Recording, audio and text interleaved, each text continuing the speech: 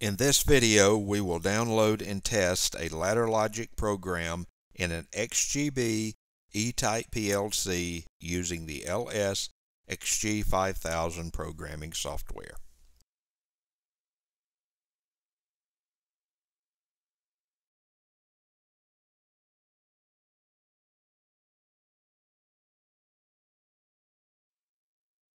First, verify the PLC is correctly powered as shown in the PLC user manual.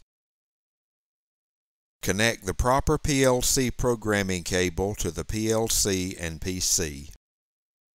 The E-type PLC uses the PMC-310S programming cable available from FactoryMation. A USB to serial adapter is also available. Start the XG 5000 programming software from the XG 5000 program group. From the project menu, open a project. For this video, a project named Ladder will be used. This project was created in a previous video. The project tree is in the left-hand side of the workspace. The ladder logic program is under Scan Program. In this project, it is named New Program. Double-click New Program and the ladder window will open. We will now connect to the PLC. From the online menu, click Connection Settings. This will open the Connection Settings window. If type is not RS-232C, select it from the pull-down menu.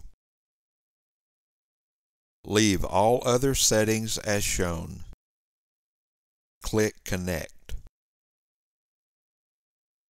The status bar at the bottom of the workspace will change from blue to green when connected.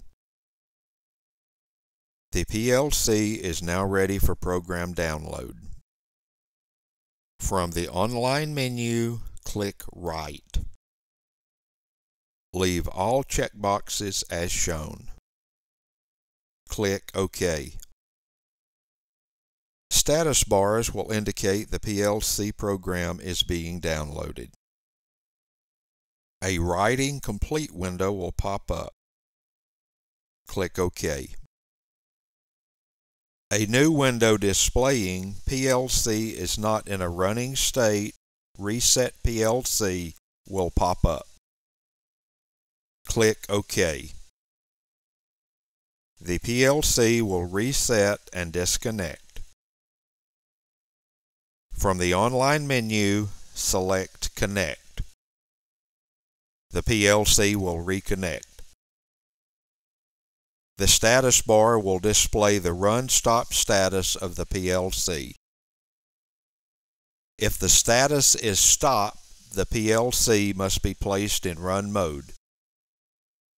From the online menu, click Change Mode. Select Run. A confirmation window will pop up. Click Yes. The PLC will enter the run mode. The status bar will display Run. The Run LED on the PLC will illuminate green. From the Monitor menu, click Start Monitoring. The power rails and the ladder logic will be highlighted to indicate monitoring is active.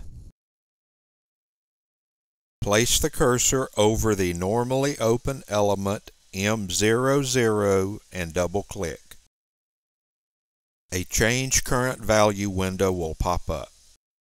Select a value of true to turn on bit M00 and click OK. Power flow indicators will show M00 as on and output P40 will be on. P40 on the PLC will be on. Repeat to turn off M00 by selecting false.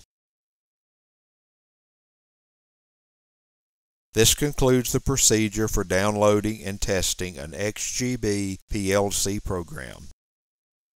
For additional information related to the XGB PLC family of products, visit the links below.